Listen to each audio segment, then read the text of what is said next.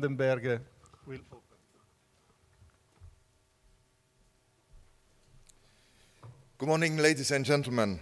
For my colleagues and me, it's a great pleasure to welcome you here today to this workshop. 1 year after the workshop of last year on climate services in Covent Garden.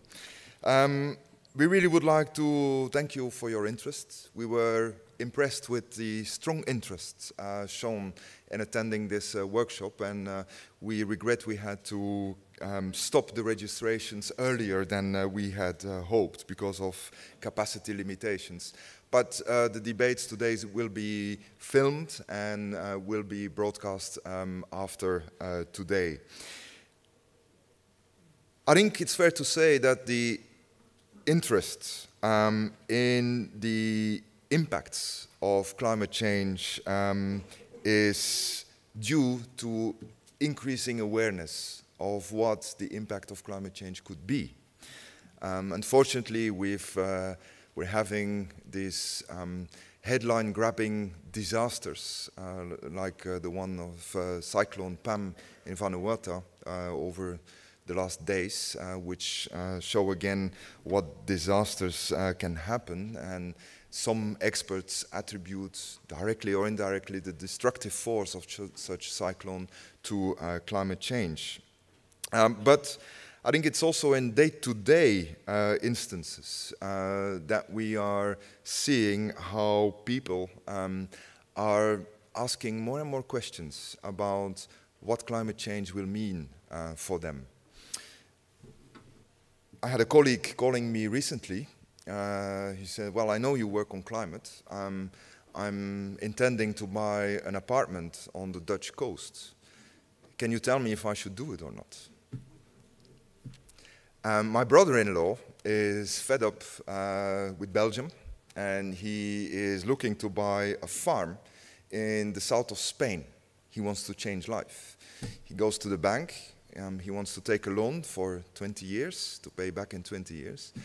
But the bank is saying, Ula, we've heard something about the impact of climate change in the south of Spain. Will there be water there in 20 years' time? Will you be able to pay back the loan if you make that investment?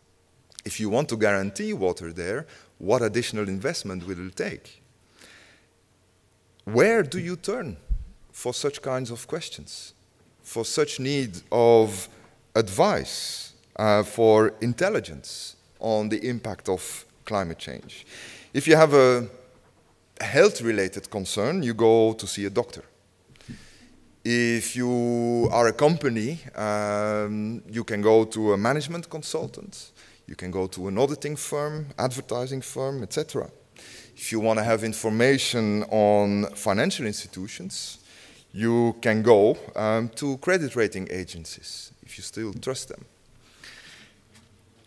But if you think of it, the image of a doctor could be instructive for the case of climate services. Indeed, if you're not feeling well, if you feel that something is changing in your metabolism, in your condition, you go and see a doctor. The doctor makes a diagnosis and gives you advice. And the best advice is the advice on prevention, because we all know that prevention is better than cure. And often it's about changing your behavior. And the doctor tells you what kind of behavioral change you should do to make sure that you prevent a disease or a bad health condition. And if you're already more advanced, then the doctor gives you advice on a cure.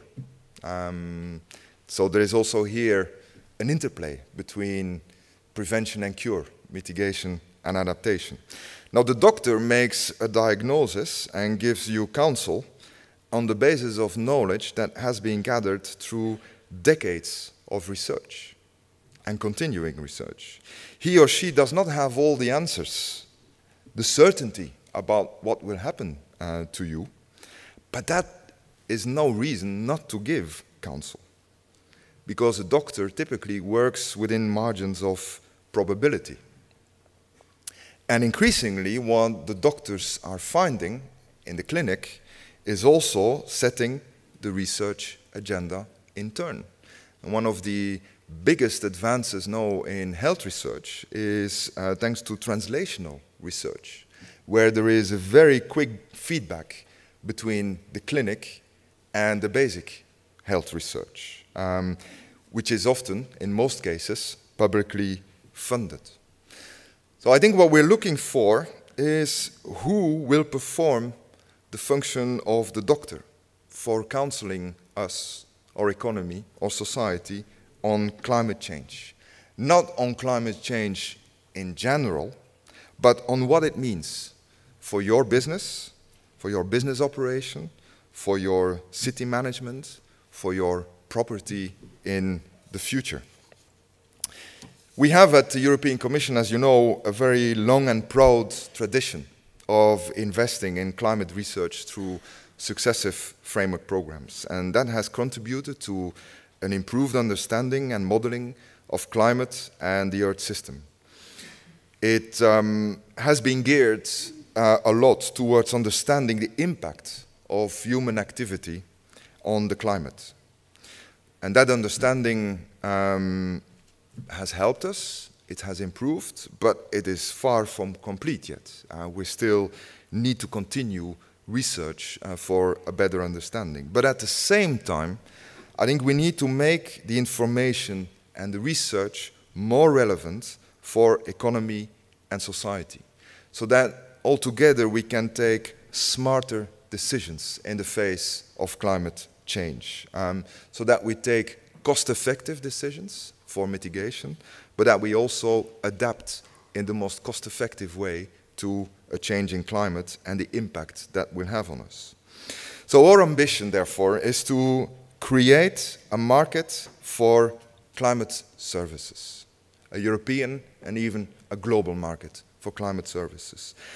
That ambition is the expression of a paradigm shift in European research and innovation policy, which is also translated in the Horizon 2020 program for research and innovation, where under the societal pillar, our mandate and our mission is no longer to fund science as such, but really to see how we can transform societal challenges into innovation opportunities and invest in the creation of the markets of the future. The markets which will supply and should supply solutions for addressing these societal challenges like climate change, but also working on the demand side for such solutions. And it's in that context that we have given to the expert group a mandate after last year's workshop in Covent Garden. We asked the expert group, can you please help us in designing a roadmap that lays out actions to be taken and investments to be made to create such a market for climate services? I think it's fair to say that was not an easy job. And I think the members of the expert group have been doing quite some hair scratching at times. But the job done, we feel, is a very good one. And at DG Research and Innovation, we strongly welcome the roadmap, and we wholeheartedly thank the members of the group for their excellent work and their commitment to making this roadmap, which I think personally is a first of a kind. It is really a systematic yet focused analysis of all the variables and parameters, the actors and factors that come into play when we talk about creating a possible market. It sets a framework for action and proposes choices of investment in research and innovation. We would like to see this roadmap as a living reference framework for many actors that are involved and the many that will become involved in the future. And on the supply side of the climate data, research, information, intelligence, we already have a broad research community. We have the Joint Programming Initiative on Climate Services, which is increasingly active in this space. We have the Copernicus, which is giving us a fantastic capacity with the climate services, and we have some of the leading actors here present today. We also have institutions like the Climate Knowledge and Innovation Community through the European Institute for Technology. And these are only just a few at European level. There are many, many more at national and regional levels as well. But we now need to find the right modalities to bring in the users of climate services. Existing users, but even more importantly, the potential users of the future. Be they businesses, business sectors, utilities, cities and regions, and policymakers at large, both in Europe and globally. I can say that the roadmap delivered by the expert group will be, for us, also at the European Commission, a reference framework. And we are in this, and we will be in this for the long haul. This is not something for 1 or 2 years. This is something that will influence and determine our work and our investments over many years to come. We're already integrating this in our programming for the 2016-17 work programs of Horizon 2020, where we can also rely on the input we got on a call for ideas we published just before Christmas for demonstration projects, large-scale demonstration projects in the field of climate services. We've had quite a good response to this call for ideas, which will help us in designing our call for proposals so that we really target large-scale demonstration projects which show and test what possible services could be on climate in the future. But it goes broader than Horizon 2020 and research and innovation, of course. I think we also will want to see how this can influence and help and support other policy frameworks, like, for example, the climate adaptation strategy, which will be reviewed in 2017. And we're very happy to have with us today Jos Delbeke, the Director General of DG Climate. But also in other areas, instances of European policy making. If we think, for example, about financial or non-financial reporting by companies and sectors. This is clearly an area where climate services could play a very important role, both in fulfilling the obligations for reporting, but also in driving the reporting itself. We will have to work on issues like data policy. What will be the infrastructures for all these data? What kind of protocols do we need? How do we cross climate data with other data, socioeconomic data, etc. We will need to see how we can ensure the quality of climate services, because we want these climate services to be very user-tailored, but always science-based. Ladies and gentlemen, what we are witnessing in Europe today is an uncertain investment climate. And that is really what we need to address if we want to promote growth, jobs, and investment, which is the #1 priority for the Juncker Commission. And we want to do this in a more sustainable way than what we may have done in the past.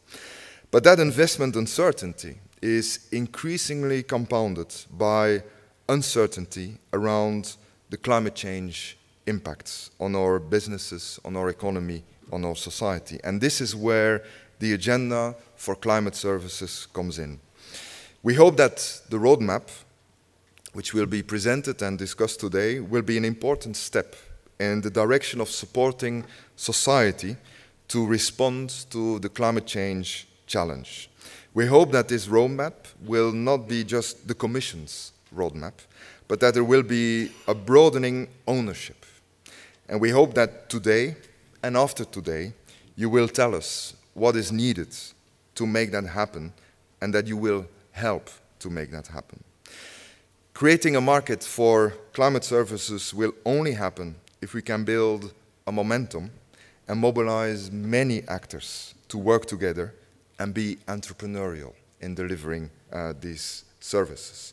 And I trust that today, together, we can make today's workshop another milestone in that process and in that ambition. But before going to the presentation of the roadmap as such, it's my great pleasure to introduce our dear colleague, Jos Delbeke, Director General in DG Climate. if there is one person in the Commission who can tell us about the certainties and uncertainties, not so much of climate, but of climate action policy, then it's probably Jos Delbeke. And for us, Jos, it's very important and significant that you're here today. And we're really curious to that you tell us how this can help your policy. Thank you very much.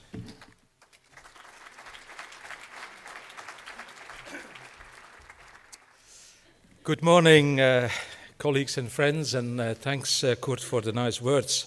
Thank you also for the opportunity to say a few words about what we are currently planning in the EU when it comes to climate action. And having glanced in the roadmap that you are going to elaborate further on in the coming hours, days, months, and years, I'm really encouraged because we in DG Climate, we are a heavy user of data, of knowledge, because without good data, without good reflection also, you never get anywhere in policy development. So we know firsthand how important the work is that you all are working on. Now, I was last year also having the pleasure of being around and just reflecting about what happened last year. Since last year, I would like to indicate at least three very important events. The first is that the IPCC finalized its work on the fifth assessment report, an impressive piece of work. But the most important is that never before we saw such a list of affirmative messages on climate change. It's clear, it's clearer than ever. The influence of humans is very clear, and the 2 centigrades target, even if we know that it's going to be very difficult to reach it, is being reconfirmed. So I think that is a very important piece of work that came to an end. And we know that for us in the industrialized world, in the developed countries part of the world, we will have to reduce our emissions by 2050 by at least 80% domestically. We have the fourchette that we are using between 80 and 95%, and that is the margin of maneuver we have for the import of international credits, which just puts the light on how important the credits and the credibility related to credits are going to appeal on climate services across the globe. So the first, the science, we saw a major step forward. The second is that our leaders, the heads of state and government, have been preparing a framework for 2030. And it was not just the Commission or the Member States or the European Parliament, it was the highest body, the heads of state and government, who decided that by 2030 our emissions should be at least 40% lower than in 1990, and that we have to reach these emission reductions only inside the EU. I think that's a very important binding target that has been achieved and is now being put by the Commission in legislation. Alongside, there are at least two other important targets that were decided upon. That is that renewable energy will continue with at least 27% by 2030, and that on energy efficiency we have to reinforce our efforts also with at least 27% compared to the baseline that was developed earlier on. And in all that, the role of markets and market forces is reconfirmed. The role of the ETS, although we know that also a bit of work needs to be done to have, again, a balance in the market like we had in the earlier years. So, on the basis of this work by heads of state and government, the EU, 2 weeks ago, succeeded in submitting its INDC, that is its pledge, to the UNFCCC, to the United Nations, and with that, the EU is the first G20 player of having submitted its pledge to Paris. So that's another line of work, the second one, on which I would like to draw your attention. With that, and I come to my third point, the agenda for the Commission has been set for the coming 5 years. You know, we have a new Commission. One of the first elements on which the Commission formulated a comprehensive strategy was its strategy on the energy union with a forward-looking climate policy. Now, this policy was adopted 2 weeks ago and sets out the agenda for work in the Commission, for which at least half of what is being said in the energy union is having a direct relevance to climate action. So I would say we have done our bit to create political momentum, because what we all want to do is bring home success from Paris. At the end of the year, we will have a major negotiation session. The whole world is going to come together, and the signs are not too bad. I think political momentum is building up from Europe, but also from the United States, also from China. And you have seen the latest figures by the IEA.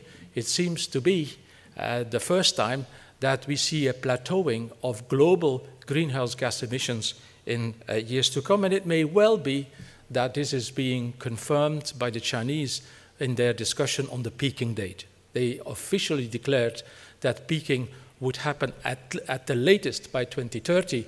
And now the odds are that the sources of energy production that are low in carbon in China are growing that fast, and the moving out of coal is going that fast that we may see a peaking date years before 2030.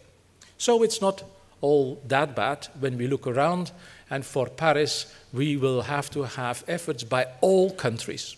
So the pledges by all countries, and of course the G20 countries are the most important ones because they represent some 80% of the emissions globally.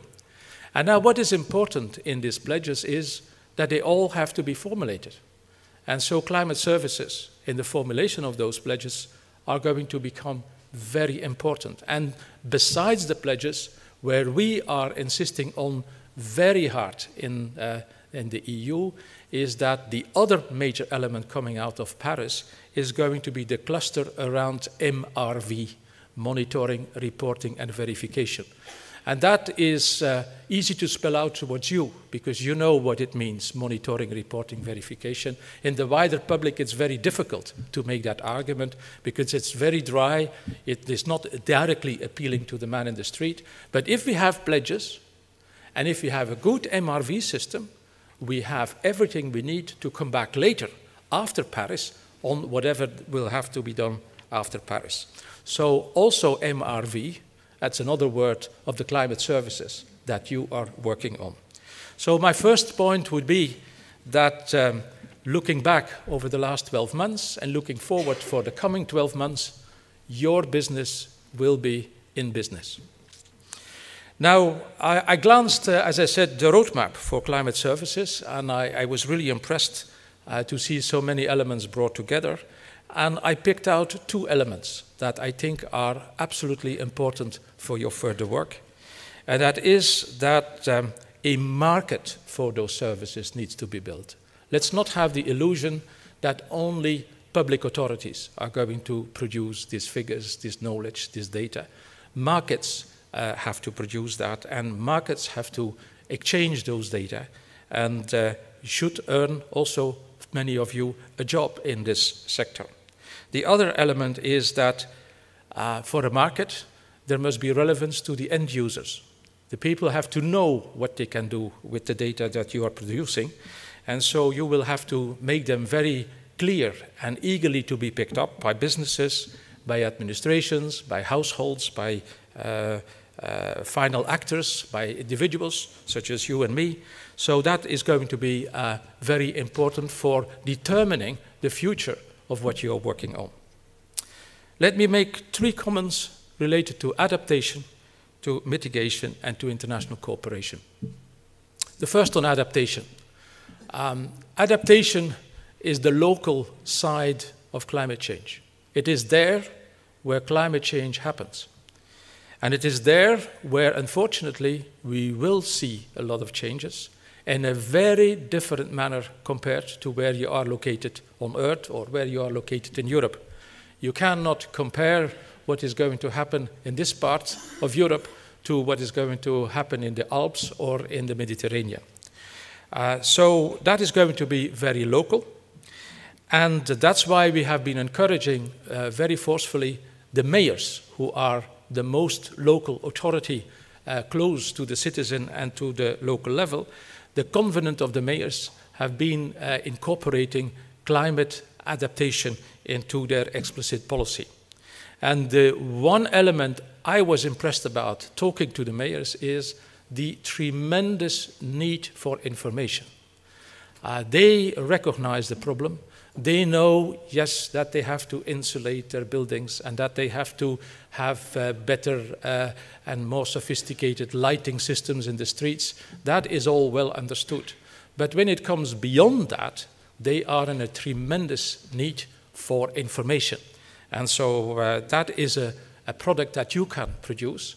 And there is one element that is going to be very important. You know that in spending the European budget, our leaders have decided that 20% of the climate budget must be mainstreamed to climate change. That means that spending directly or indirectly the budget must have an impact on climate change. Now, if you look at the European budget, where are the biggest parts? There are only three.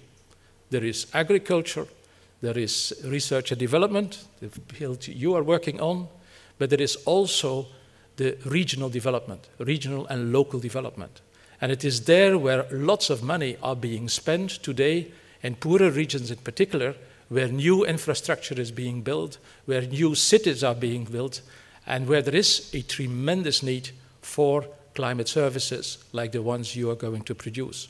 So the mayors, the local level, building up in these parts of Europe, climate-relevant programs need your data. Because if they cannot make their point, they will not be able to drain the financial revenues that they hope to drain their way. So on adaptation, there is a huge market out there. We did a little bit through the European Environmental Agency. We have a portal, etc. But that is all in need for being fed. More data must be produced to locate it there and on other places.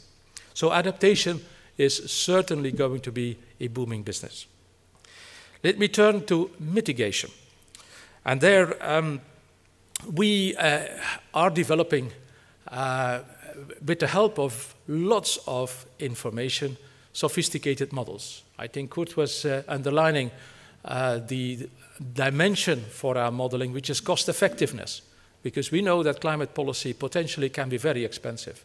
So keeping climate policy as low cost, as cheap as possible is very important. And it is only through good information that you can produce that.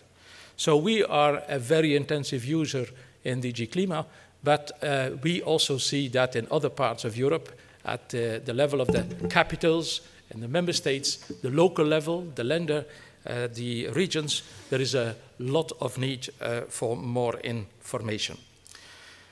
And then let me come to the international cooperation. I think we have a good story to tell. We have good policies that are being copied in the world. We have built up a sector related to the good technologies and also related to the services that are related to climate change. And there is a lot of appetite to cooperate with you, with us, and I think we should grab that opportunity. The world is big, and there is a big need. And having Paris, where INDCs and MRVs systems are going to be of incredible importance, there is a huge market in front of you. So I really would hope that you seize that opportunity. It can be translated in many different ways. It can be about disaster risk reduction, like we saw in Vanuatu over the weekend. There are many different things to do. There is a huge demand. Think about what we are developing on global for deforestation, in particular tropical deforestation. One of the biggest challenges we have is not to put a price on what is being done. We are very eager to do that, but to get good controlling systems. Because what on earth do you know when you pay for a service, what has happened on the basis of what you pay for in the middle of the rainforest, either in the Congo or in Latin America or in Asia. So good services, Earth observation systems, for example, is what we need to monitor much better, because if we want to have a payment for climate services, we will have to need excellent data.